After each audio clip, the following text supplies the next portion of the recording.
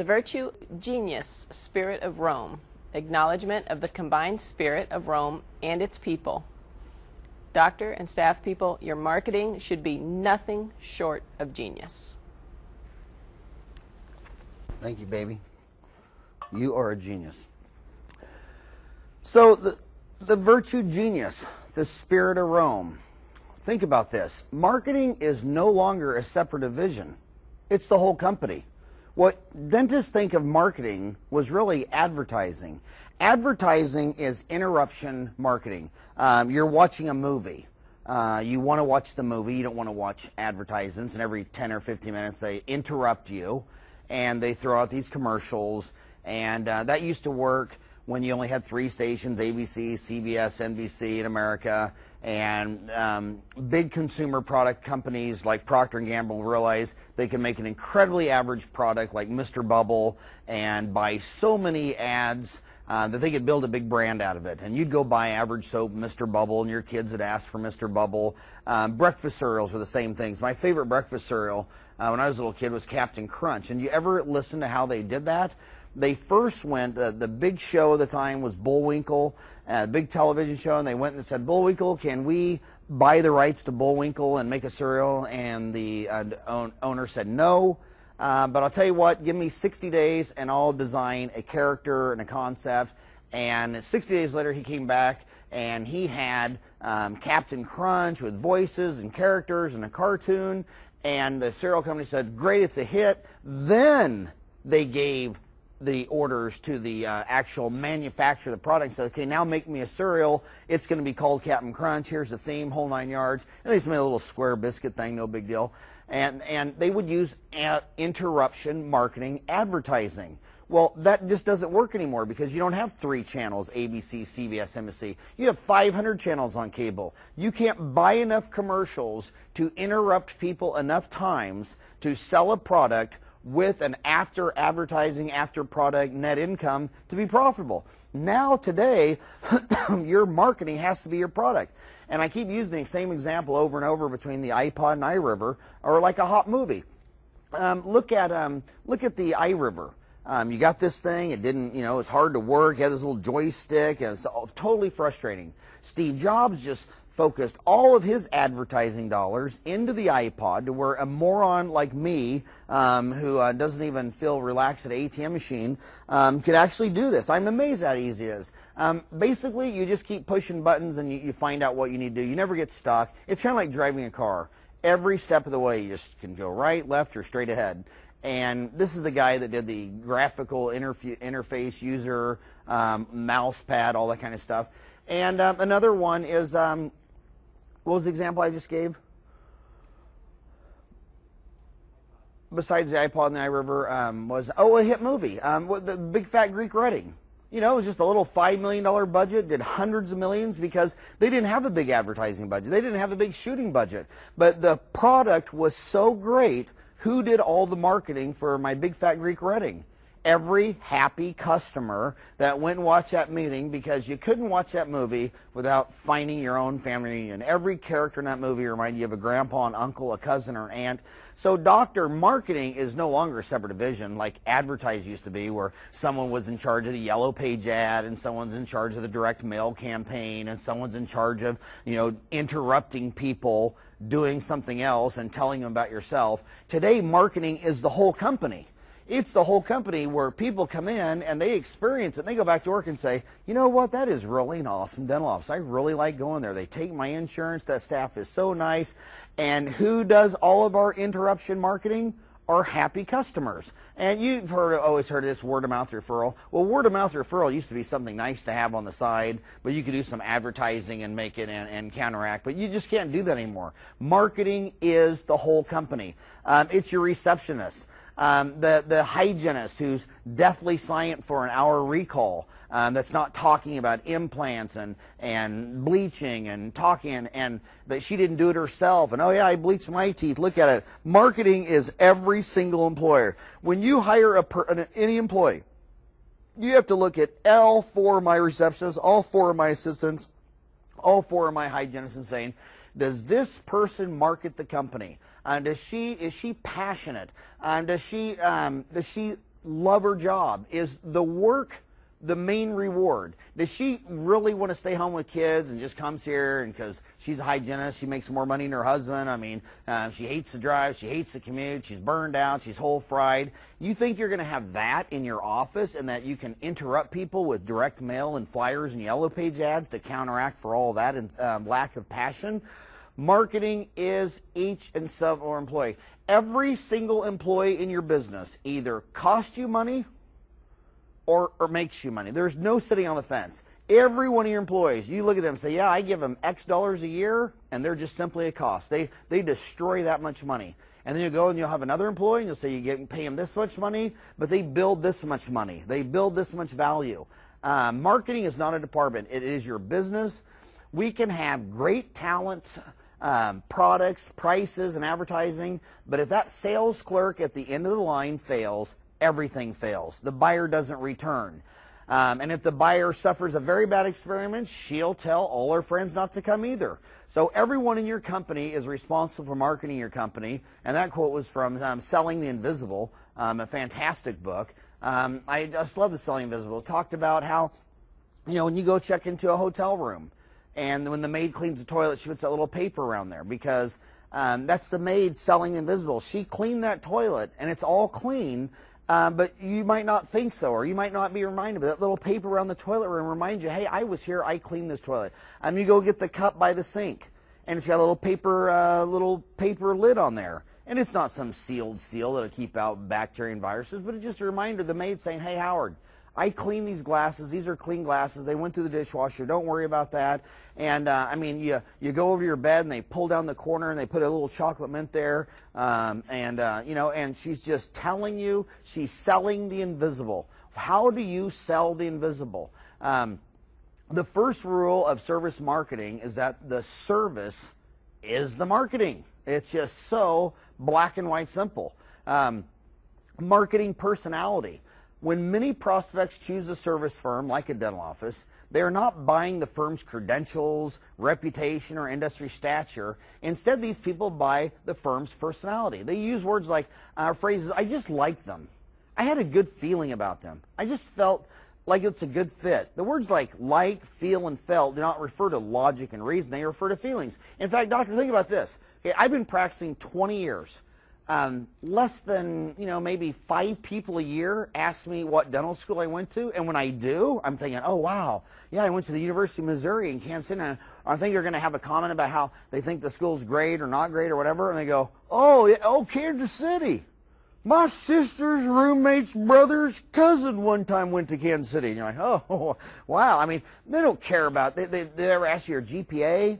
Did they ever ask you what you got in microbiology or physics or chem or physiology, anatomy, or, my hygienist was so good that in the hygiene school she won the Golden Hugh Freedy Award. Do you think any single patient on the planet has ever asked him, hey, by the way, you're a hygienist, did you ever win the Hugh Freedy Golden Scaler Award? And I mean, this is the Oscars, the Tonys in hygiene. And she won it, and nobody knows. They don't come in for credentials. I have my FAGD, MAGD. I don't even put them after my name. It confused people. I got tired of little old ladies saying, Dr. Friend, what's a FAGDA? And I used to tell them, well, I got my fellowship in the Academy of Gay Dentistry. And they just kind of look at me kind of strange. And when I got my MAGDA, it's embarrassing when someone says, well, what's a MAGDA? And I say, well, here's a dentist, here's a maggot. A MAGDA is like halfway between a dentist and a maggot. You just confuse them. I mean, they don't understand credentials. Have you ever done a root canal?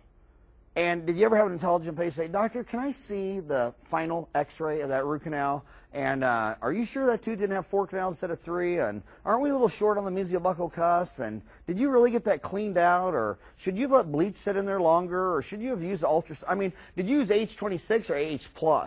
On that gutta percha, did you use lateral condensation, vertical condensation? What obtura, liquid gutta percha, thermofill, titanium carrier, plastic hair? They've never asked an intelligent question because they're not dentists. They just walk in there and they like the feel. It reminds me of a good friend of mine who has a lot of good parties in town, and he always talks about how he's in the transmission business and he's an AMCO. And he's always telling me that the best transmission people in the world are downtown Central Phoenix. but no one knows it. And there'll be some old man down in Central Phoenix, been doing transmissions for 40 years. You pull up your car around the corner, and he just can smell what's wrong, and he hears the noise, and he says, oh yeah, that was a 79 Dodge Dart, and that's the year Dodge forgot to do this or that, and all you need is this one little screw. And he walks out in his junkyard with Doberman pinchers and takes the screw out for $1 and fixes your transmission on the spot. He's the best and the cheapest there are. And no one in their right mind would ever go there because they're scared. You know, you're in a neighborhood where there's crack dealers on the corner and prostitutes and graffiti and Dobermans and barbed wire on your fences. Then they pull up to an Amco, and it's premium real estate. It's clean as a whistle. It's a franchise brand name. The person walks out there in a uniform. The name tag has a clipboard. Hello, ma'am, how are you doing? And here's our checklist. And we're going to hook your car up to a machine, some fancy machine with lights and whistles, and do a printout. And the man that's going to fix your transmission is like 24 years old, growing peach fuzz, and has only done 3 in his whole life. And mom doesn't care because it's all under warranty. It's going to cost $1,000 when it could have cost $100 downtown Phoenix. And they pay $1,000 because of the way it makes them feel. They feel safer. They feel more secure. I go to McDonald's, name tags, uniforms. Everybody's in a uniform and a name tag. And then I go into, you know, a hospital, and someone will walk in, and you have to ask, you know, are you a doctor? Are you a nurse? What are you? I mean, can you imagine being in a hospital bed and some guy with a bunch of tool belts and a green armorall and tool belts and tattoos all over his forearms walked in and started to try to start an IV in your arm? Wouldn't you rip your arm away and say, shouldn't a nurse do that, or a doctor? And what if you said, oh, I actually am a doctor, but my favorite band's what is it that sings YMCA? The Village People, and this is my alter ego. I always wanted to be a phone line repairman or something. I mean, you should line up your staff and say, that's a receptionist, uniform, name tag. They should walk up and say, oh, you're Dawn, you're Kim, you're Chris, you're Sandy. You should walk up to the hygienist. Oh, I can tell just by looking at you, you're a hygienist, and your name is Janet and Corey. And a lot of companies, you notice, like this year, summer vacation, we went to Lake of the Ozarks down in Missouri, and they always had the person's name and where the kid was from. It'd be, hi, I'm Jake, and I'm from California. And that just starts conversations. When we saw a girl named Kim, and she's from Arizona, we immediately, the whole family, oh, you're from Arizona, that's where we're from. Where do you live? And she said, oh, I'm Tempe, and what are you doing down here? Oh, I just wanted a summer job. And so, you know, just stimulate conversation. Always look for ways to make it easier to do business with you. What are they complaining about? How many times you had a person say, you know, well, if you get an opening next week, can you just call? Can you email me? And you're like, well, no, we don't really do email. The whole frickin' world does, but we don't. I can call you. Interruption. See, a phone call solves distance. You're in Tucson, I'm in Phoenix, I can call you. A phone solves distance, okay? But it doesn't solve time because you have to answer the phone right then and there. I send you an email, and it solves distance and time. Yes, I sent you an email that I have an opening tomorrow at 9. But you're out to lunch, you come back from lunch, there's the email message, and you answer and email back. So emails and websites solve time and distance. Phone calls and faxes and telegraphs, they mostly solve distance. Communicate daily with your customers. Do you realize that when you're talking to your customers, they can't be talking to your competitors? When you do a root canal and you call them that night, and you call them a week later, and then 4 months later, you call them 2 weeks ahead to remind them of their 6-month recall. Then you call them 2 days before, remind them again, or whatever. Every time you're talking to your patients, they're not talking to another dentist. And don't forget to say thank you. You know, they're not interrupting you. We're there for them. I won't go as far as saying the customer's always right. In fact, I'll go very far to say the customer's not always right. You know, I have called the police on 4 customers in 20 years. I mean, I've walked up front and some stupid man's up there using verbal abuse, and I just say, hey, sir, we know there's 2 million people in Phoenix, and we don't need something's wrong with you, and please leave and never come back. And then they start arguing with me, and I just pick up the phone, dial 911, and one of them I did it to. The police officer came back and said, you're not going to believe this, but you know that guy that you called the police on? I came back. He goes, he went before the judge. And the judge said to him, what did I tell you the last time you came in front of my court? He said, do you remember what I told you? And the guy said, yeah, you said you didn't want to see me again. And there he was, 3rd time. Guess what the judge gave him? A year. A year. You know, you shouldn't be yelling profanity in a dental office. So the customer is not always right. I put my staff is right. My staff comes first, and if I treat my staff like gold, they'll be good to my customers. But if I'm bad with my, if I sit there and let my staff, my customers abuse my staff, that's going to demoralize my staff, and now my staff is demoralized for all the next patients of the day because I demoralized in the front one. Don't be afraid to fire patients. I'll never forget when I fired one patient who unfortunately was a very good friend of mine, and he actually still is, believe it or not, and his wife comes in. It was kind of a weird deal, but basically they were all around the team huddle, and the whole office was cringing that my friend John was coming in at 10. And I'm just like, well, John's like the coolest guy in the world. Yeah, to you, Dr. Fran, but he's so mean and he's nasty and he says the rudest things and yada, yada, yada, yada, yada. And I said, how many people, and I'm just watching them cringe, and they're just, literally, my front office one was like sick at 8 o'clock in the morning when this guy was not going to come in till 11. And I said, well, guys, if that's the way you feel, fire him. And just tell them you can't come back. And they were too afraid to call him on the phone and fire him. So I called him up and I said, hey, buddy, how you doing? We talked. I said, well, hey, I'm sorry to tell you this, but you're no longer welcome in our office. I love you to death. You're my buddy, but I'm sorry. I mean, they can't handle you anymore. And he's like, are you kidding me? And I gave him a name of a dentist I can't stand and told him to go there. But, you know, staff comes first. Treat your staff like gold. They'll take care of your patients. And don't forget to say thank you to your staff. So what do your patients want? Do you keep a list of things that your patients are asking for that you do not or cannot deliver? And how do you decide what your patients get or want? And this is all written down in measurements. Like we can't take Medicaid or Medicare, but we track everybody, and we get so many calls for it. I mean, we get 30, 40, 50 calls a month asking if we take Medicare or Medicaid, or access, various different insurance plans. A big one that we're not taking is Blue Cross Blue Shield, but we're getting close. And once again, if Blue Cross Blue Shield just give me a little more money for cleaning exams and x-rays and take away some money from root canals, extractions, dentures, and partials and crowns, I'd be in. But, you know, these are long-term problems, but the main thing is you got to keep a list. And you got to know that if you're not going to open on Saturday, you have to know that it's costing you, you know, is it costing you 5 new patients a month or 50? You know, not having one weekend a month or one evening a month, or maybe you do one Saturday a month. But the main thing is this: don't fly an airplane blind by the seat of your pants. Have the instruments, know your altitude, know your speed, know what's going on, and so you can decide if you want to go higher or lower, if you want to extend your hours, what you want to do. And don't just think better. Try to think different. Incredible, successful services did not simply improve incrementally on existing ideas. They made radical departures. I've seen a lot of dental offices, a lot. Now, these are in affluent areas, in rich areas, where dentists realize, you know, my clientele is pretty much all very rich people. My whole daytime clientele is stay-home moms with 3-carat diamond rings. They got to get their teeth cleaned. They also have to get their nails done. They have to get their manicures. Well, they'll add a pedicure onto a cleaning, and a bunch of rich women down on the front down in Chicago. I've seen it down in Fort Lauderdale, and these rich women love it. They're pulling in their Mercedes-Benz, and they're getting their teeth cleaned while they're getting a pedicure.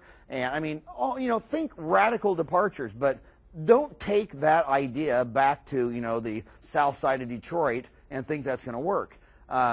Consumers in the marketplace, you know, they're born to shop and they're born to work. Consumers want good prices. They want lots of choices. They want top quality, fast delivery, excellent service, but the main thing is they want it all the time. So Abraham Maslow, who was the Albert Einstein of human behavior, and his book back in 1998, Maslow and Management, he talks all day long about relationships, and he says in all relationships, understanding the feelings of others is key to creating stronger relationships. We just had a time last week where I was checking on a patient. She's been with me for 20 years. Her brother-in-law used to be the editor of the local newspaper here, and when she was leaving, I said, well, Christine, have a great day, and everything going good? And she goes, yeah. She goes, Dr. Fran, she goes, I've been coming here 20 years, and today, I'll tell you, it's the first time I just want you to feel like I was treated rude. And I said, well, what happened? Well, she didn't have an appointment. She just showed up when we opened. And the lady up front, Kim, said, you know, she came in, she got an appointment, but I need to see Howard. You know, I got this problem. And she says, and she said something like, well, you know, you don't have an appointment. I'll do something in a minute or whatever. But anyway, it doesn't matter. It made her feel bad. And she said, you know, Kim was rude. And I said, wow. I said, Kim is the sweetest lady in the world. I bet if she knew she made you feel bad, she'd be sick to her stomach. And and Christine, and then I walked her up front, and I told Kim what Christine just told me. And Kim jumped up, went and gave her a hug. I'm so sorry, I didn't mean to say that. This is what happened. You know, I had 5 messages on the answer machine, and when you said that to me, I was listening to this or whatever. And it was a huge misunderstanding. They all hugged each other, and Christina got teary-eyed, and all's fine and all's good. But the bottom line is we caught it, we nipped it. It's your exit interview. It has to be stopped. I couldn't have Christine go home and stew on this for 6 months. It might have been the last straw, and she'll go somewhere else. People are so finicky when it comes to emotions. Not what you say, it's how you say it. It's not what they heard, it's how they interpret it. And it's 90% emotions and 10% facts. And then on top of this problem, dentists and physicians speak in a dogmatic language rooted in Latin and Greece, whose certainty of tone vastly exceeds their certainty of knowledge. I mean, the average physician and dentist learns 5,000 words of Latin and Greek, and Latin is a dead language, and you don't live in Greek. And you're sitting there telling them, you're pointing to an x-ray, oh, yes, you have an interproximal lesion, that's why you have irreversible pulpitis, we'll need endodontic therapy, a post-core cast coverage restoration. And they're looking at you like, what? Are you talking to me? What did he just say? Every time you leave the room, doctor, they always turn to the assistant and say, what did he say? And they say, you got a cavity in the nerve. It's going to need a root canal. That's why your tooth hurts. You're going to need a root canal, then crown the top of it, and all added up. And the assistants and the hygienists and the receptionists answer most of the questions because they don't use Latin, which is a dead language. And, it doesn't impress anybody when you say, oh, you need an MOD. Well, what is an MOD? A mesial occlusal distal? I mean, my rule is this. If your mother never used the word lose it. I mean, when you said, Mom, I can't find my shoes, did she say, well, they're mesial buccal to your bed? I mean, you're on the occlusal side, go lingual, now buccal. There it is. See right there, the mesial distal side. If your mama didn't use the word lose it. And the only reason all those words are Latin and Greek was because of all the egos from the French and the Portuguese and the British. Everybody wanted to use their own language. So since no one could just use the most international language, English, they had to go back and use a language that was dead and didn't bruise anybody's egos. And so they used pretty much Latin, which most of, basically the Greeks, about 600 BC to about 100 BC, and then the Romans from about 100 AD BC to about 500 AD. And we use those two languages because it's the least ego involvement. And that's also why I chose to use Latin for the virtues, because I didn't want to get caught up in all the politics of Hinduism versus Buddhism, Christianity, Islam, Judaism. But you learn 5,000 words of Latin and Greek, and that's great. You got your dental degree, you got your board license. Now take all 5,000 of those words and flush them down the toilet. Because my patients, 70% speak English, 30%, a little less than 30% speak Spanish, and my third biggest language is Farsi, Peruvian, Iranian, and no one in my office cares what the Latin term is for anything I do. They simply want communication, and that's why, doctor, I'll tell you that, when I meet a dentist, I never see someone that would have been successful at Merrill Lynch selling 401ks, or when I see a room full of dentists, I'm looking at a room full of engineers, a room full of programmers, astronomy experts, physics majors. I mean, you guys still know that light travels 186,000 miles per second, 5.9 trillion miles in a year. And if you even know that, you're a geek. I can remember in dental school, the most embarrassing thing I have from dental school is, from undergrad, is I went to Creighton, and I went there in 1980 for undergrad, and they closed libraries at midnight. And when I found this out, first week of school, I'm in there, go straight to the dean's office, and I'm in there with my buddy who's now an endodontist in Phoenix, and we go in there and we say, we're paying all $6,000 a year tuition, and the fact that you close these libraries down at midnight, that is just unconscious, intolerable. These things should be open all night long. That dean just got up and he walked around, he put his arm around me, he says, Howard, at midnight, maybe you should just go to bed. And I look back at that and think, what a loser, because I remember always coming back to the library with my friends that are dentists. Randy Kerwin, who's in Kansas, Gary Asoli in Hawthorne, New Jersey, Dovkin, who's now at endodontist in Phoenix here. And we'd be coming back from the libraries at midnight, the business students, they'd all be coming in with their girlfriends, drinking beer, and they'd always look at us, and they were always thinking losers, and we were always looking at them like disgusting baller. I mean, I hated business students. I thought they were all lazy and drank too much and just went to school to party, and they were looking at us thinking a bunch of geek losers. Well, the bottom line is, we spent all those years, we learned physics and chemistry and microbiology, all that stuff, but you know what? No one understands what we're saying. That's why the most successful physicians always have someone else present the treatment plan, the problem. We can tell them the disease, we can answer the questions, but we're best. I like to go do my exam, but I like to go have the hygienist go in there and do the probings, chart existing, let them answer all the questions, let them do almost everything they can, because they speak English, they speak Spanish, they speak Farsi, and their certainty of tone makes people feel good. So think about that. And also, when you're talking about languages, I found the book, The 5 Love Languages, incredibly outstanding for managing not only your wife, your children, your staff, and your patients. And that is the 5 love languages. They talk about people have about 5 different emotional love languages. Physical touch, words of affirmation, quality time, gifts, and acts of service.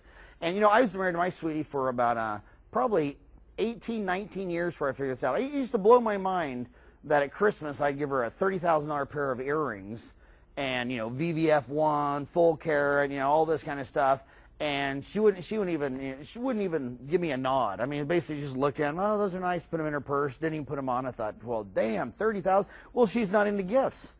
And then I found out later that she was mad because I bought her a pair of diamond earrings, but she's acts of service number 5, and the day before she'd asked me to clean out the garage, and with her, and I said no, because I always thought, well, why should I clean out the garage? I mean, we have maids, we have people to do the pool, shouldn't the maid do it, or shouldn't someone else do it? Can't I be doing something more productive?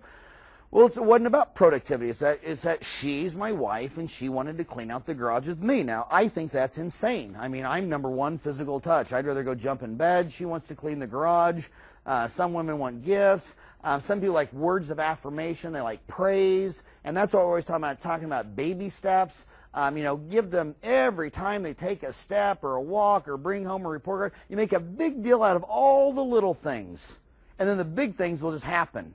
But if you wait to give them praise of the big things, they're never going to come if you don't give a person who thrives on words of affirmation and praise. And then number 3 is quality time. I got 4 boys. And old Zach, Zach doesn't want my baby. He doesn't want any gifts. You can go buy him all the toys in the world, and he don't care. But I found out that, but he'll come up to you, and he'll say, Dad, you want to play Foursquare? Which I don't understand Foursquare. I mean, especially when it's just me and Zach, because there's 4 squares, but there's only 2 of us. We're in 2 squares, and all you do is hit the ball back and forth. I don't know what it is. I don't know what's fun about it. But, when Zach asked to go play Foursquare, that he wants time with you right now. And you can't sit there and say, well, okay, well, Zach, I'm busy right now, and I'm going to come back, and I'll do that 2 hours later, because then you come back 2 hours later, then you don't want to play, and then maybe so when they come and ask for time, so the same thing your staff. Like, when your assistant will come up and say, hey, Dr. Fran, you want to go to lunch today? Well, I'm sitting there thinking, well, I got a million things to do. I got emails to do. I want to do this. I'd rather go to lunch with my wife, or I want to go, I got to do this or that or this. But you know what? This is my staff member. She's been with me for 19 years. And she hardly ever asks me to go to lunch, and she asks me if I want to go to lunch with her. She wants quality time. She wants time. And then I'm going to lunch thinking, well, is she going to ask me something going on with sterilization, or is it ordering supplies or whatever? And nothing happened. She just talked, for an hour. She wants quality time, and when she asks for it, you got to give it to her. And words of affirmation. I mean, you should be able to know. You're like a football coach. You have to be a genius in these love languages. With patients too. I mean, when you go in there and your hygienist has to tell you, love languages. You have to say, hey, this person, when they came in, they were a pig. They missed their appointments. 5 years later, we finally got down to no bleeding points. He's finally all 3 millimeters or less. My gosh, when he started, he was 4s and 5s and 6s. He would never floss. And really, really give them some praise. and you go in there and say, gosh darn, Frank, you're doing so good, and just give them all this affirmation. Don't make people feel bad, like, Frank, you're a pig. You're a pig. Your dad's a pig. Your mother's a pig. How come your whole pig family doesn't floss? Make them feel bad. They never come back. You know, there's still a lot of hygienists out there that think their job is to be the mean person and scold everybody and tell them everybody what they're doing wrong. They make everyone feel bad and they never come back. That doesn't work with raising a child. It doesn't work with your own children. It doesn't work with your staff. Why would it work for your patients? So learn the 5 love languages. Learn the difference between people who want physical touch versus praise and words of affirmation versus quality time. And another thing on quality time, sometimes you'll go in there and you'll do an exam, and you can do your recall exam 3-4 minutes and blow out of there. But the patient says to you, hey, Dr. Frank, and they start talking. And some people come in and they just want some of your time. Some people pride efficiency. And these are people who'd rather have everything done in 30 minutes and wham, bam, just get it done and leave. Probably engineers are more like that, or scientists. But some people want some quality time. I've got 20, 30 little old ladies that come into my office that are between 70 and 90, and I swear they won't leave till they give me a big hug goodbye. They'll stand up front and say, well, I want to tell Dr. Fran goodbye, and they'll come back and say, Dr. Fran, Martha's up there, you know, she's 92 and she wants to tell you goodbye. And I know what that means. She wants a big old hug, she wants a big old kiss, and how are you doing, and how's your grandbabies, and they just want time. So understand the 5 love languages and apply them to your wife, your children, your staff, your patients, because you are simply in the people business. And remember yourself, Milton Friedman, in his probably the #1 book I've ever read in the world was Free to Choose by Milton and Rose Friedman. These guys are Nobel laureate economists. They're simply the best, and they lived a lovely life of example, been married 50, 60 years. Of the 1 million people in the civil service working for the government who were eligible last year for merit raises, only 600 did not receive them. Almost no one is fired. Less than 1% of federal workers lost their job last year. So do you really think 99% of the workers for the government really deserve to keep their job? The reason the government is so pathetic is because of the unions. And basically, wherever the unions go, whether it's automotive industry, then look for all the automotive plants to shut down and go all around the world. If they go into textiles, look for textiles to shut down and go somewhere else. Whenever a union touches an industry, it makes it so sick and ill that it either goes to bankruptcy or moves to a foreign country. And it's still shocking to me that 11% of Americans are involved in some trade union. And unions are basically if I go steal your wallet, I'll go to jail. But if 100 of us get together and form a union and go up to management and say, give us more money, oh, that's legal. So you can't steal one at a time, but you can steal 1 million at a time. And the government civil service union is so pathetic. And that's why the government is pathetic, because the government can't go in there and say, hey, these 20 people have a very negative attitude. It hurts everyone else's morale. They upset our patients. They're not with the program, and we can't fire them because they're a union. Teachers are the most pathetic. Not only do they say Howard Franny is a doctor of dental surgery and has a master's in business, can't teach first graders because they don't have their little union certificate, their teacher's degree, but teachers get tenured. Can you imagine your hygienist coming to you, oh, I've been here 7 years, so I'm tenured. You can't fire me. And now all those smiles are gone. I'm getting here late. I'm tenured. The only people that tenure people are the government. That's why they're pathetic. And what you have to do is you have to realize that the product is you, the people. Act genius. Hire genius people. Hire people that love dentistry. And by the way, what is the difference between leadership and management? Management gets you to change your behavior with force, manipulation, coercion. You come late, I'm going to write you up. I'm going to give you a pink slip, 3 pink slips, and you're going to get, sent home without pay, yada, yada, yada. And leadership gets you to change your behavior without force, manipulation, or coercion. And I don't want to go religion on you, but how many times, you have all these people, what would Jesus do? How many times did you sit there and think, well, what would Martin Luther King Jr. do? Or what would Martin Luther King do 1500, or you're sitting there thinking many times in economics, when I'm thinking about this, and I just think, well, how do you think Milton Friedman would think about this? Or what would Jesus do, or this or that? But when these people are standing on your shoulders and they're talking in your head, that's true leadership. I mean, Gandhi. Janis Joplin's song, we have nothing to lose, and when you have nothing to lose. And the bottom line is, when people are changing your behavior and they're not even alive, they're not even there, they're not even standing around you, that's true leadership. You need a true leadership, but you live by example and you create the environment and you attract the people where your people want to do good. Work is the reward. They see it as a challenge to get a 6-year-old little girl to quit crying so they can numb her up and do an MO. They don't go in there and say, hey, you're a brat, you're spoiled rotten suburban. If you cry one more time, I'm going to slap you. Now you're going to hold open and mom, get out of the room, and I'm going to strap her down. And you know, these pedants that use papoose boards, I swear to God, I think they should have their license taken away. I mean, if you have to strap a child down and he's screaming at the top of his lungs. I mean, you know what I wish someone would do? I wish someone would go in with hidden cameras in dentistry and film a bunch of this, because I don't think 20 or 60 Minutes knows about this. Those techniques are entirely unnecessary. I have seen pedontists myself. I find it a huge challenge when someone will say, well, we can't get Megan to cooperate.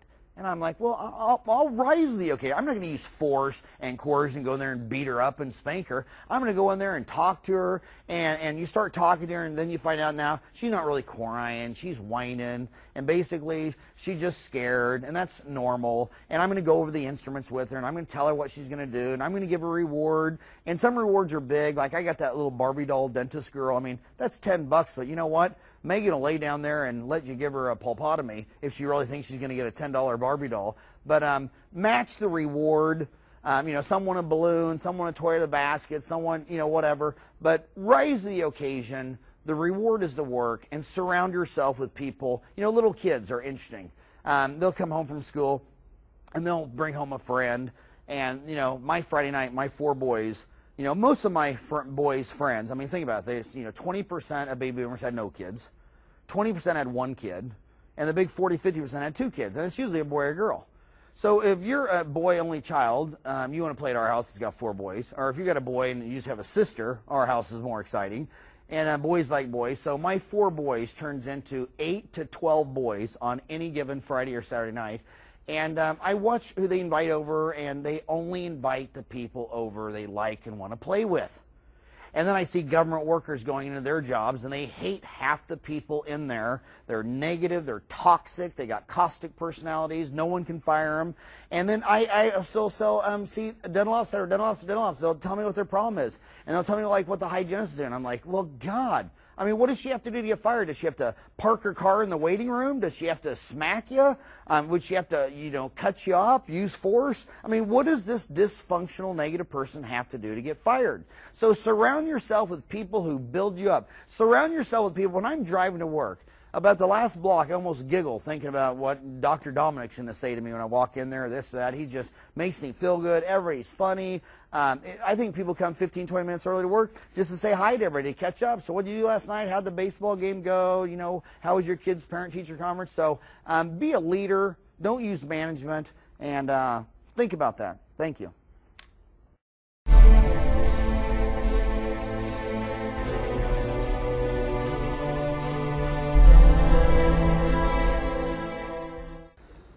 Hi, the virtue salus, which means safety, concern for public health and welfare.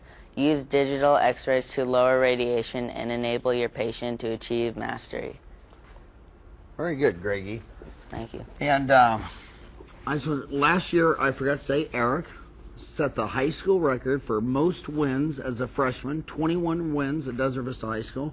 And you set the all-time middle school record, most wins through middle school. So this is a wrestling family, which means Zach takes the brunt of this. Sorry, Zach, but thanks a lot, guys. No problem. So the virtue salus, meaning safety, public health and welfare. No one could have predicted the fall of film X-ray. I mean, no one. You know, we had this big, massive, great CIA and military. No one saw Pearl Harbor. No one saw 9/11. No one saw the Berlin Wall falling down. And everybody likes to backseat drive the government, telling how miserable they are. But look at free enterprise. No one saw film X-ray. If you'd have said in the year 2000, more Americans would have digital cameras in 2005, you would have been laughed off the stage. And film has just been a plummet. And because digital, it's faster, it's right there. It's basically, this is what we're living through right now is a digital revolution where the whole world is going to get rid of analog, they're going to get rid of tape and film, and all these information pieces are going to communicate with each other. The dental assistants love digital x-rays because they take the x-ray, they can immediately see if they got it. I mean, say it's an endo check. You know, I still always check my Root ZX Apex locator. And the reason I do it, for one reason, my attorney, Jeffrey Tonner, who's probably the greatest dental malpractice attorney in the United States, and he's on Dental Town all the time. He says, you know, how do you record your Apex locator reading? I mean, it's very good. He says, if you ever got sued, they're not getting out a Root ZX, they're getting out an x-ray, and you see it right then and there. But what I like about it is going back to that last slide where I said, help your patients achieve dental mastery. When we were doing this Kodak film, we didn't give the patients a film and, you know, and a little bitty film, and when you duplicate it, every time you duplicate it, the quality gets worse and worse and worse. In fact, I always said, I didn't know if it was me or my eyes or my brain, but I could never read a duplicate. I used to always tease that an eagle or a hawk couldn't read a duplicate x-ray. How could a doctor read it? And now with these digital x-rays, I get to print them out. And we're not talking a little bitty 1-inch by 1-inch Kodak film. You're talking about a large sheet of paper. You can even put in special paper, I mean really nice paper to get these beautiful printouts, and the patient gets to go home. Here's a lady who gets to go home and she can show it to her husband, she can mail it to her insurance, she can go get a second opinion. I give every single patient when they leave a copy of their notes, of their x-rays, of their pantograph, whatever, their treatment plan, the fees, the cost. They'll leave with 4 or 5 sheets of paper. They would never have to call me up and if, let's say they wanted a second opinion. It's very hard for social animals to say, you know, I want to do it, doc, but, you know, I think in 2005, I mean, it's kind of smart to get a second opinion. Trust me, if someone told me I had prostate cancer or lung cancer, and I went and they said they wanted to do this surgery or that surgery, I mean, come on, I'm a doctor. I know I would get a second opinion. In fact, no matter what disease you have, it's always the same 4 hospitals that are always first, second, third, or fourth place in any disease. And what are they? Mayo Clinic, Johns Hopkins, Sloan, and Houston. And I would actually, if my wife had cancer, I had cancer, or we're going down, I would actually think I would go to all 4 of them just to see if anybody has some cutting-edge thing. And when your patients come in, you tell them they need 2 root canals and a bridge or whatever, they feel bad socially to ask for a copy of their x-rays. And then they would say, well, and what if I went back there to have it done? Then the doctor wouldn't trust me because I got a second opinion. I tell my patients, you know, only an idiot would have massive any surgery done and not get a second or third opinion.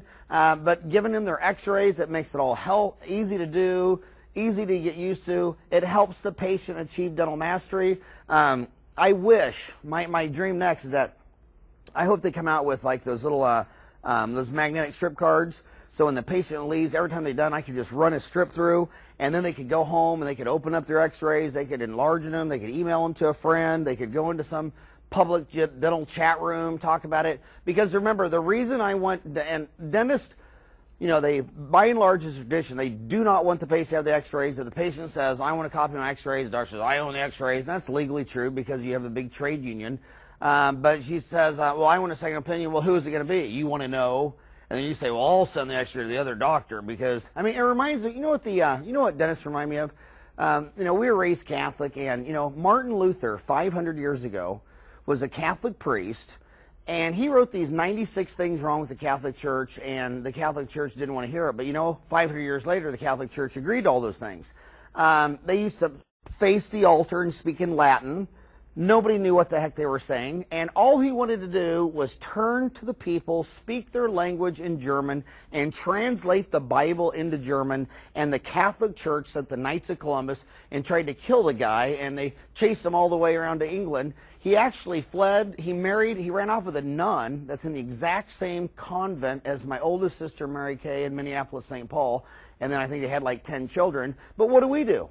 Only doctors and dentists still speak in Latin, and we write prescriptions in Latin. Now, how backward is that? You're writing a prescription in Latin, and your patient speaks English or Spanish or Farsi, and the only person who can interpret it is the bishop or the monsignor or a pharmacist or another doctor.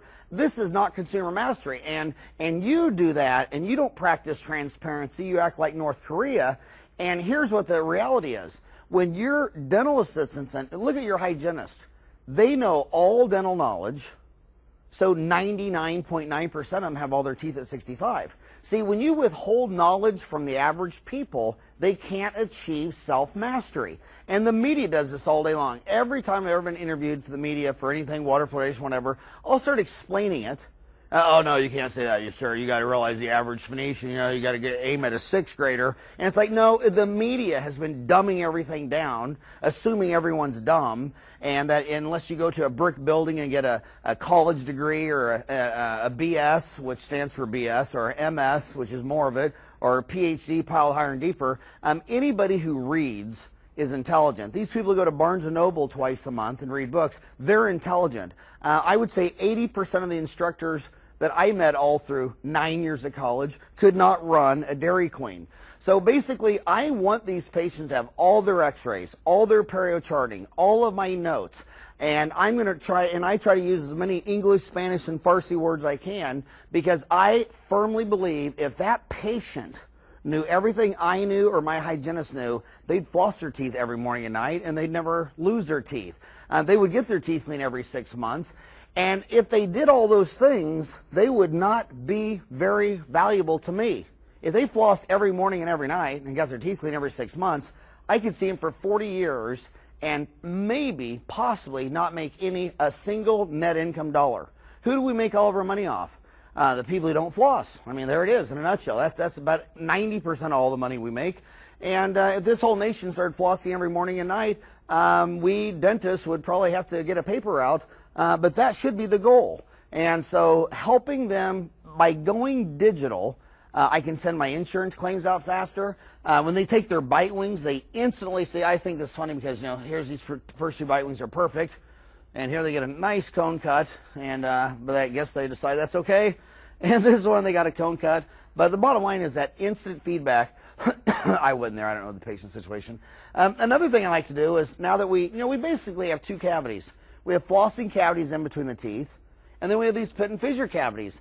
And you're sitting there with a diagnostic reading on this tooth right here, and it's about 50, but they don't know what that means. And you could go around and write, that's probably about a 25, that's probably a 30, that's probably a 50, that's probably a 75, that's 25. And in a way, it loosely translates as a percentage of how deep it is to the nerve. Like, this is like 75% of the way towards this pulp horn, and this is like 20% of the way, and this is about a third, and here's another high pulp horn, so this is about a third of the way down. And by explaining that, doctor is Latin word docere, meaning to teach, so printing out these x-rays, putting them on a clipboard, and explaining to the patients, and by the way, I don't want to be the one explaining this because, number one, I'm the most expensive person in the office, but number 2, I know the most words of Latin and Greek, so remember, years of education negatively correlates to communication. They learned this in the medical malpractice like 30, 40 years ago. There's a lot of research to this. Harvard Business Review, Regina Hirschlinger quotes a lot of this literature where, you go back to 1970, people get a bypass, what doctors call a CABG, a CABG, a coronary artery bypass graft, where they go grab artery somewhere and go replace a coronary artery that feeds the heart. And people get all out of surgery, and they'd find this huge scar on their leg, and they'd immediately think it was an accident. So they'd run to an attorney and say, my God, I went in for a heart surgery, and look at my leg. And the lawyer would be, oh my God, somebody screwed up big time. Well, they'd start a whole lawsuit going. And it would go, and now the hospital's already been served, they're incurring legal fees, trying to get out of this thing. And sure, they get out of it because it's a artery bypass graft. But no, and they're saying, well, who the heck explained this to the patient? And they always say the cardiovascular surgeon, and no one has a word idea what he's saying. And they realize that if the cardiovascular surgeon explained it, and they went in the next day and gave you a 10-point quiz, you'd get nothing right. And then if a registered nurse explained it, you'd miss like 8 out of 10. And if the receptionist up front explained it, who never went to nursing school, never went to med school, didn't have 1 day of college, you could get 8 out of 10 right. I still think the greatest communicators in the world were Oprah Winfrey, Bill Clinton, and Ronald Reagan. Those are the only three I've seen in my lifetime. Oprah Winfrey could talk to a tree. Her sentences are never more than 14 words long. She just speaks succinctly, slowly, concisely. I mean, Oprah Winfrey is the epitome of the Gettysburg Address. I'll explain the entire Civil War and why we're going to lose a third of a million men in 272 words. I mean, she's just beautiful at it. And Oprah Winfrey would just simply say, you know, you have two types of cavities. A flossing cavity. See where these two teeth touch? Exactly where they touch. Not up here, not down here. Exactly where they touch. There's no air. Those bugs are so small. Your eye can only see 1,000 microns wide. But those bugs are only 5 microns wide. There'd have to be 200 bugs side by side for your human eye to see Streptococcus mutans, an anaerobe. And they're right at that point, these bugs are so small they can only eat sugar. They can't eat steak, chicken, ham, and broccoli. And they're sitting there right at that point eating sugar. And everything that eats excretes. And as it eats sugar, it excretes acid, softens up, and eats their way into the tooth. And here's an existing flossing filling. And right here in the same tooth, now you got a flossing cavity on the other side because you eat sugar. Average American eats about 200 pounds of sugar a year per person. And then we have these other cavities and these pits and fissures. And the only way sugar can get in there is with the help of acid. And that's only Coke. I mean, Coke and Pepsi, you know, is carbonic acid and 9 teaspoons of sugar. So if you drink sugar in acid, you'll get these cavities. And if you eat sugar and don't floss, you get these cavities. Now, if you don't drink Coke and Pepsi and Pop, and you floss your teeth and brush every morning, every night, I mean, I have not had a cavity since 1980. I haven't had one cavity in 25 years. I routinely meet 65-year-old hygienists who hadn't had a cavity in 45 years. And the only thing we do differently is we'll drink iced tea without sugar, and the people will drink iced tea with sugar. They got to put in that extra few teaspoons of sugar just to make sure a third of them lose all their teeth. And I'll floss every morning and floss every night, and 90% of America won't. But how many women will get up and spend an hour doing their hair and their makeup and this and that, but they don't have 30 seconds to floss their teeth? The other thing about digital x-rays is when you had film, the patient was here and you were always pointing to the film. You weren't making eye contact. You have to make eye contact to talk to other social animals because only when they're making eye contact are they listening. When they break eye contact, they're processing. If I had to say the main complaint in dentist selling, why they can't sell, is because they just keep selling and selling and selling and selling and selling. They never close. And how you close is simple. In dentistry, since there's less than 10 questions they're going to ask, you know, is it going to hurt? When are you going to do it? Will my insurance pay? How much will it cost? What's it going to look like? Will it be white, two-color, gold? You know, there's so few questions they can ask. So think of it like this. Let's say you go to a doctor. I go to a doctor, and he says, we just did some blood work, and you got some green, gangy golf ball growth way up in your colon, and we got to take it out. I would just immediately stop. Okay, there's some green, gangy golf ball growth in my colon needs to come out. You know, how long am I going to be laid up? I mean, when can I go back to work? When could you do this? What did the doctor say? No, shut up, Howard, don't. Say, please, I'm the doctor. Let me just keep talking. Then he keeps talking about what it's made out of, and he brings in a tray of them so I can see them, and he has a slide projector show and goes through the guy who invented it and when it was discovered. I don't care. What's the bottom line? You got some green golf ball thing we got to cut out, and we could do it today, and you could go back to work tomorrow. It's $1,000. Your insurance pays $800. Got to give me $200. I mean, just get to the point, get to the bottom line. And when doctors are looking at X-ray, they just keep talking and talking and talking and talking. And a lot of times, the patient's already decided to do the treatment, and then the dentist talks them out of it. So by maintaining eye contact, here's the problem. You have a little cavity here. We need a filling. And then she nods her head yes, and she breaks eye contact with you, looks at the X-ray, and then just shut up. Your easiest close is to just shut up. They break eye contact. They look at the X-ray. They look where your fingers point. And they come back to you and they say, well, like, are you going to do this today? Or when? And if they say, like, are you going to do this today? They've bought, close, change screens, print out the X-ray, give it to her. Then you bring in your dental assistant. Here's Christine, fluent Spanish. And she brings up the treatment plan. She's entering the treatment. It's going to say how much it costs, yada, yada, yada. The patient has a remote control. They can be watching, CNN or ESPN or whatever. And then same thing with the hygienist. When the hygienist, like you come in for a cleaning, I mean, you got to be scheduled for a recall. So who better to do it than the person that just was spending an hour with you? There's a little baby Jordan up there. Each one of our staff has their own room, and that's the way teachers should do it, have their own room. And every room is done differently, and it really is their room. And I think when they come to work and they've got a computer in every room, they have their own email account, they have their own whatever, they love their room, they dress up with their baby pictures. Here's the pano room where here's Corey, the hygienist, taking a pano on a patient, and once again, she can look at it and explain everything to the patient. I'll come in and do the exam right there. We don't have to tie up a room or seat them or any of that kind of stuff. These digital panos are so fantastic. There's Jan, my little workhorse warrior. And we had these wireless keyboards, and they were actually a nightmare because no matter what we did, sometimes you would be typing and then it would affect another computer in another room. That was a huge nightmare for us, and we got rid of those. Maybe they make them better today, I don't know, but it cost us about 3 months of bleeding ulcers. Want to know why computers would freeze and others would close and all these kind of things. And then we bring in Cammie, and Cammie, are you out there? You got to come here. Real quick, come here. I just think this is so cute. When we filmed the 30-day dental MBA, it was April of 1999, and now this is August or September of 2005, and look, you're pregnant there. Look, I'm still pregnant. She's still pregnant. This has been a long delivery for Cammie. She's been pregnant for about, 6 years? And April, May, June, July, August. 6 years and 4 months you've been pregnant. So I suggest you go to the hospital and maybe try cesarean. And that baby in there was Mercedes. What's this one going to be, Cammie? I don't know.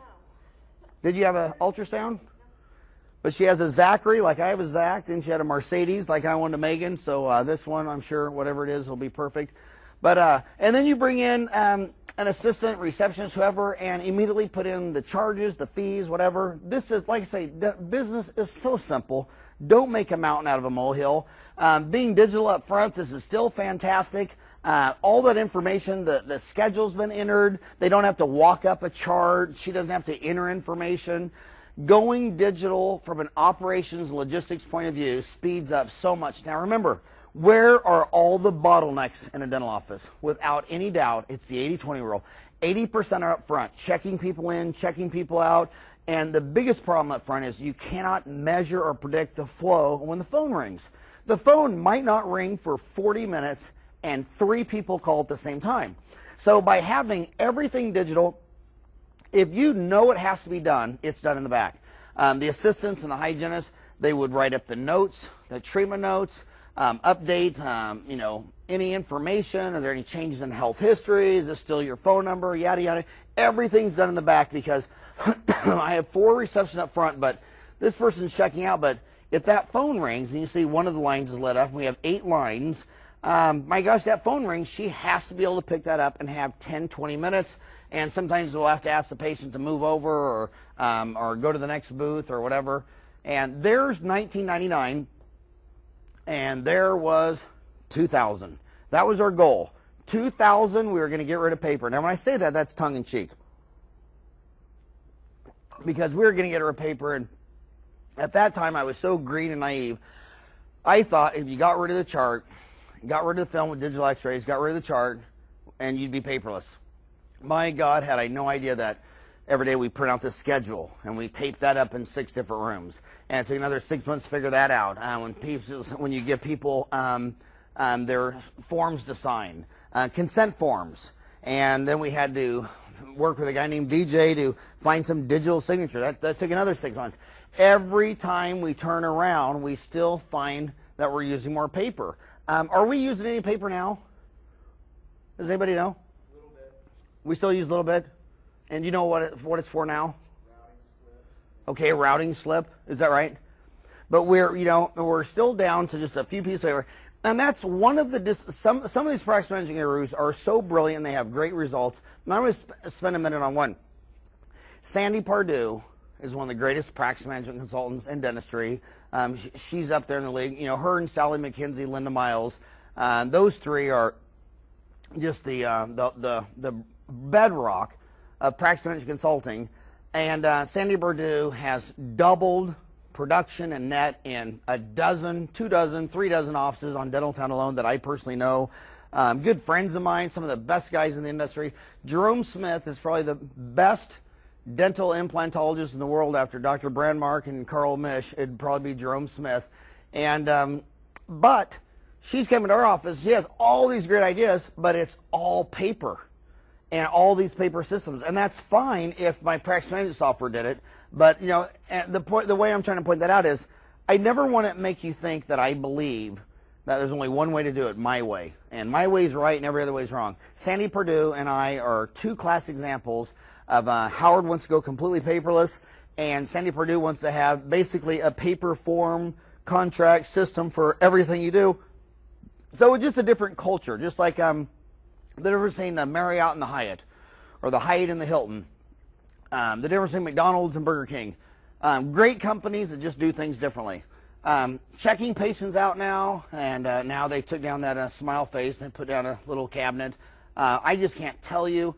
There's Dawn, there's Kim, there's Chris, and I'm very sad because I just found out yesterday she's moving back to Maine. That's so tough when you have just great employees, and then her and her husband moved out here years ago, and they're getting homesick. They're all moving back to Maine. And I'm telling her, you know, this is Phoenix, the best winters in the world, 70 degrees. She's going to go to Maine and freeze half to death. There's 1999. Look at all those charts, 12,000 charts. And look at that. That's the year 2000. That was 5 years ago. And, you know, now that's today now. They got that, I don't know why, but whatever. And there's the front office staff. And there's Dawn, there's Kim. Everybody thinks this guy in the middle is Fabio, but I want to tell you that's actually me. There's my office manager, Sandy, and there's Chris, who I'm losing again. It's so tough when you try to slow down staff turnover, but it's very hard because healthcare, 98% of the jobs are women, and if their husbands get a job transfer, they just pack up and go. When they, you know, they're moving back to family. Phoenix also is a tough area because it's so transient. For instance, the area of Phoenix I live in, it didn't even exist 30 years ago. Whereas I go back to like Wichita, Kansas, you can go on a city block where every single person was born in Wichita on that block. A lot of them were born in that house or 3 streets away. But Phoenix and LA, some of these bigger cities are so transient that it's 10 times harder to have a staff member stay with you 20 years in Phoenix or LA than it is in Piedmont, Kansas, where your whole relative is born, raised, reared, and died there. And there's my number 2, Lori Zalowski, who, you know, I can't say behind every successful man, successful woman, because that just sounds sexist even to me. But you know, my wife, Lori, Jan, my executive assistant, Cammie. I have somebody does say, well, how do you do all this? How do you have a practice, a family, all these things like that? I'm telling you, it's just you got to surround yourself with people who basically make sure that you basically have to do nothing. There's Sandy shredding the charts, and Lori got mad at her for shredding the charts, and we had to go buy some Ben and save them just to make the lawyers happy. But issues in information technology. IT dentists who are not committed to continuing personal development quickly become obsolete. Those who cannot similarly develop their employees find their business obsolete. And then one last thing on this, going digital, make more calls. Be industrious. Remember that virtue, industrious? I can't believe how many times a patient will come in to a dentist and they'll give them a $5,000, $6,000, $7,000 treatment plan, and they don't schedule for it, and that's the end of it. I mean, I'll be driving to work, maybe before I leave for lunch, maybe before I go to home, maybe driving home from work, and I'll have a list of those. Then I'll get in my car and I'll have a 15-minute drive to work, and I'll say, you know what? I'll call them out. I'll say, Marianne, you know, I feel bad because you came in there and you had a bunch of questions and a big treatment plan, and that was a Monday morning. We were very busy. We had emergencies. I think there's a full moon, but I just felt that I thought when you left, you probably had another question that I didn't answer. And every single time, oh my God, I can't believe you called me. That is so sweet, because I did have a question. Yada, yada, yada, you know, could it be metal or gold, or is it going to come out, or, you know, how much work will I miss, or, you know, I went to your periodontist friend, but he said I couldn't have an implant. I'd have to have a bone graft, and I didn't know what you thought of that. But my gosh, if you walked on a car lot and didn't buy the car but test drove one and was drooling all over the 21-inch wheels and falling in love with this thing and then left, do you think that car salesman would call you again? Yeah, he'd call you once a week. And lots of time, and remember, the difference in a car salesman and dentist, if a car salesman calls you, all they're going to do is talk you into buying a car. If I call you up and talk you into it, you're getting optimum oral health to make you healthier. So make more calls. Thank you.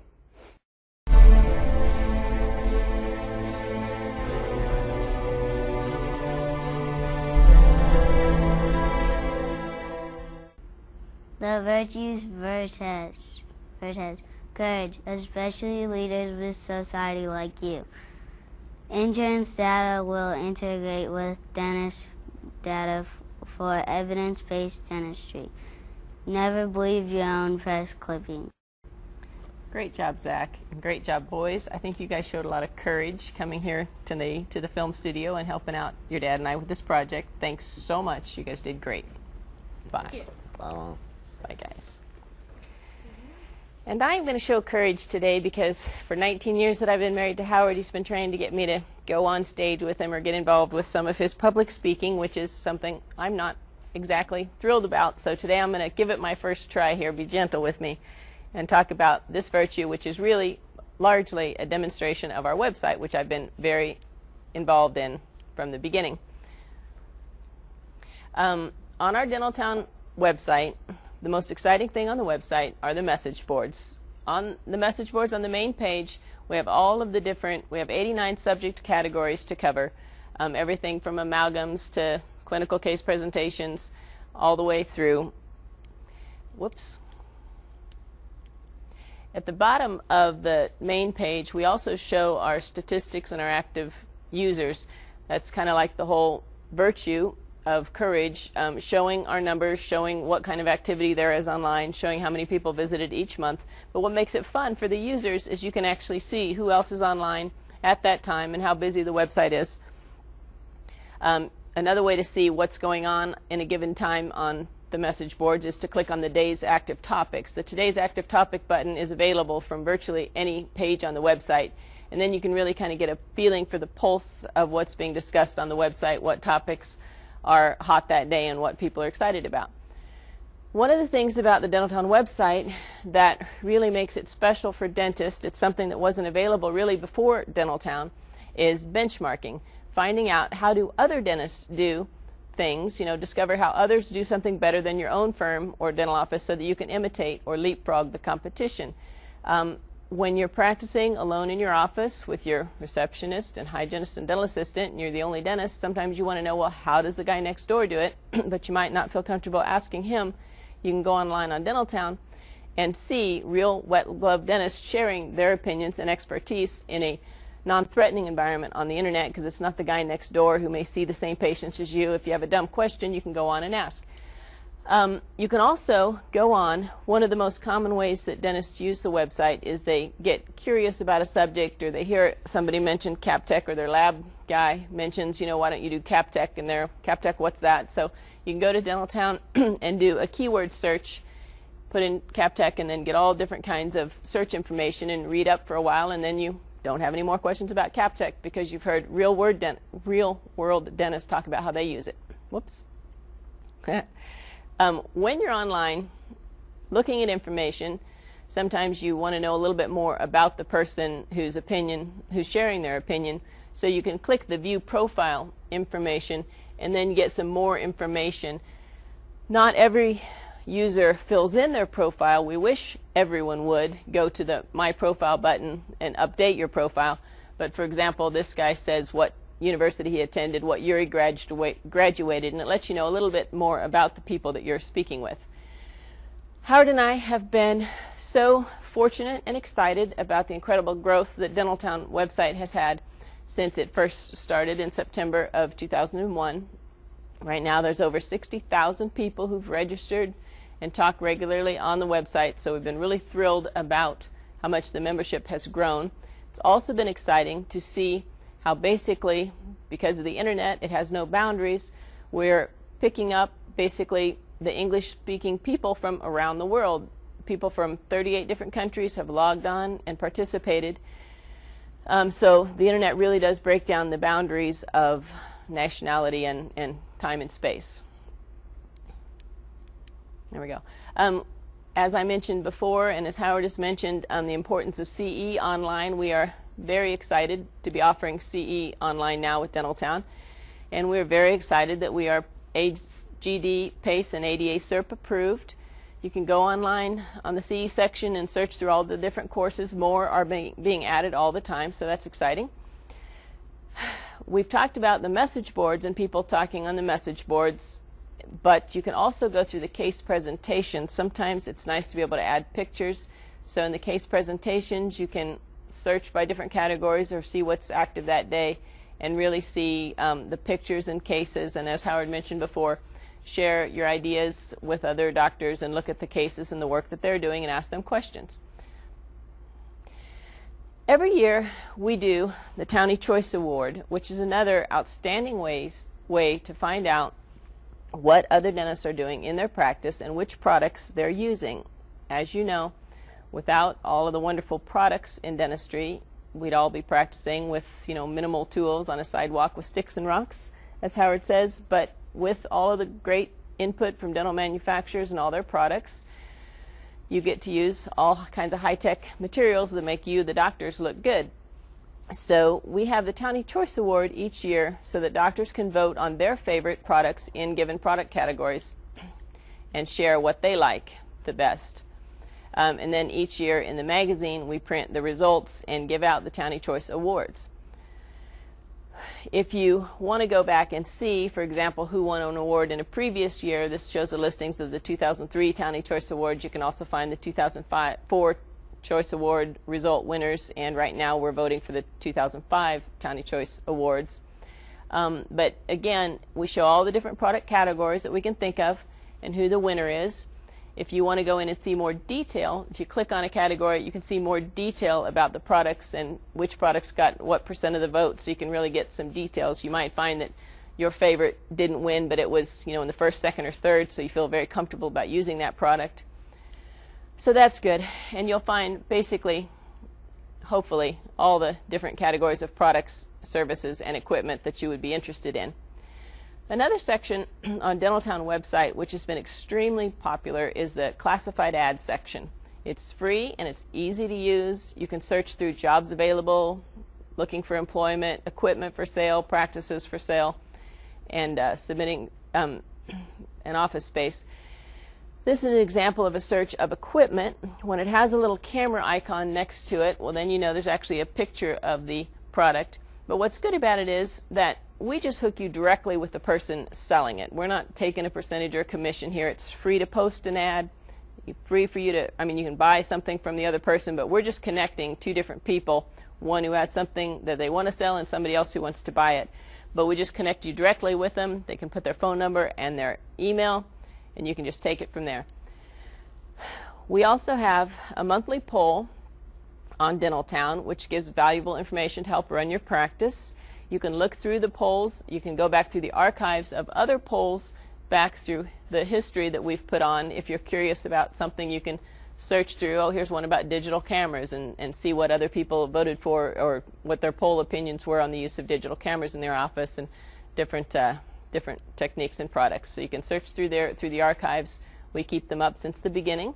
It's interesting to see also how a poll on endodontics might have changed from a few years ago to now. And then each month we take information from that current poll and print it in the magazine so that the active users on the website can share that information with the much larger audience of the readers of the magazine.